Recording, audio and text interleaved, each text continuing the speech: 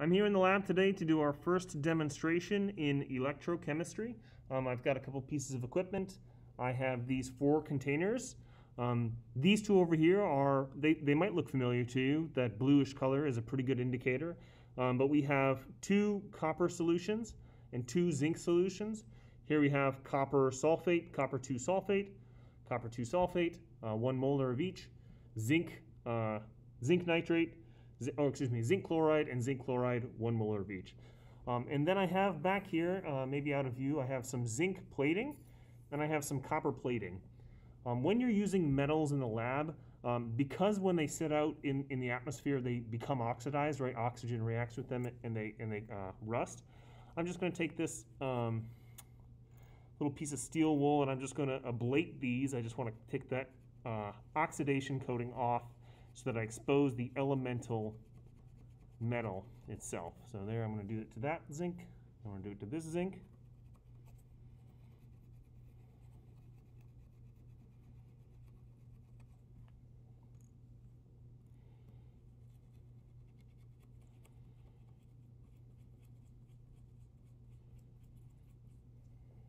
And you can actually see the oxidation on this copper here, right? That green stuff, that's reacted copper. That's not what we want. We want some fresh, shiny copper.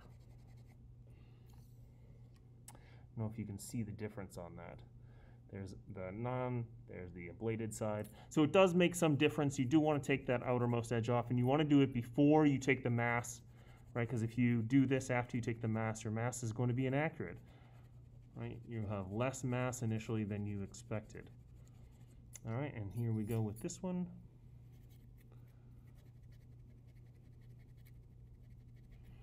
Okay, and all I'm going to do is I'm going to drop a copper into the copper solution. I'm going to drop a zinc into the copper solution. I'm going to drop a zinc into the zinc solution, and I'm going to drop a copper into the zinc solution. And I want you to predict which of these is going to react. So pause the video now, make your predictions. No one's going to judge you if you are incorrect. Okay, welcome back. So the first thing I'm going to do is copper into copper. So you can see that shiny edge toward you. Then I'm going to do zinc into zinc.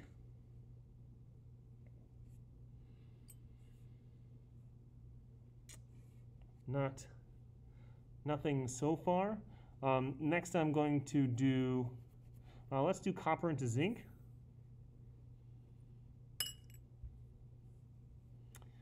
And then I don't know if this is the one that I ablated or not, so I'm just going to do it again real quick.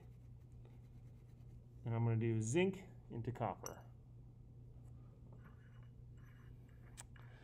Ooh, interesting. All right, so copper into copper, zinc into copper, copper into zinc, zinc into zinc.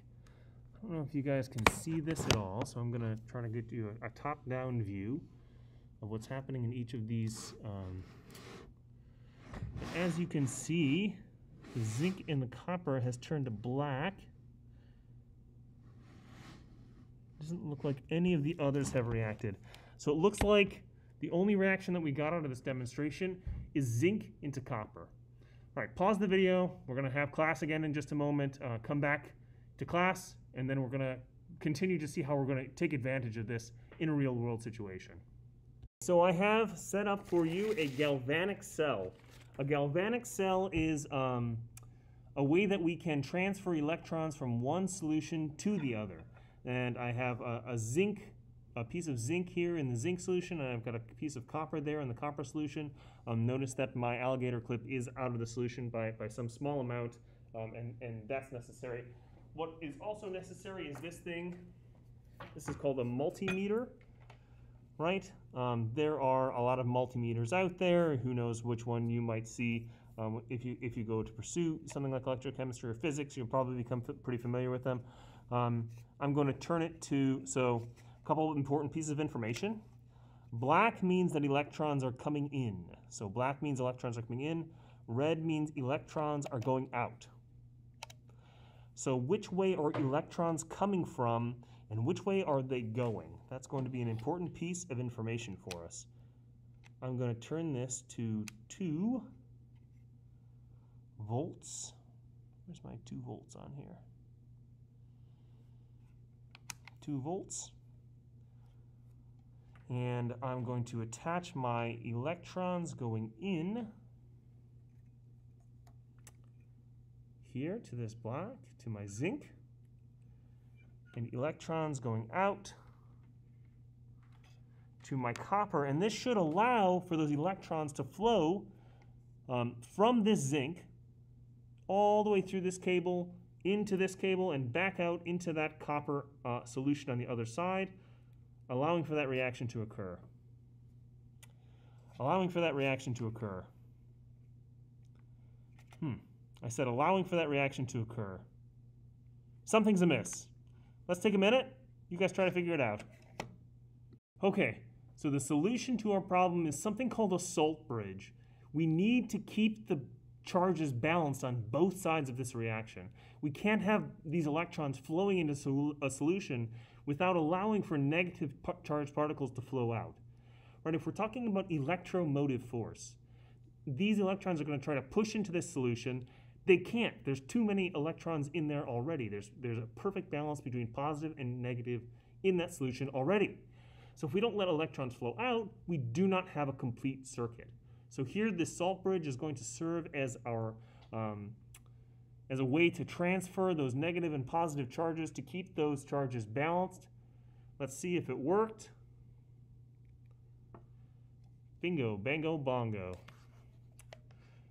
And that, my friends, is how you generate an electrical circuit. This we call a galvanic cell. It's also called a voltaic cell because it happens, obviously under all these circumstances, because it happens it is thermodynamically favorable. It happens spontaneously. I'm going to say it, they don't use that lingo anymore.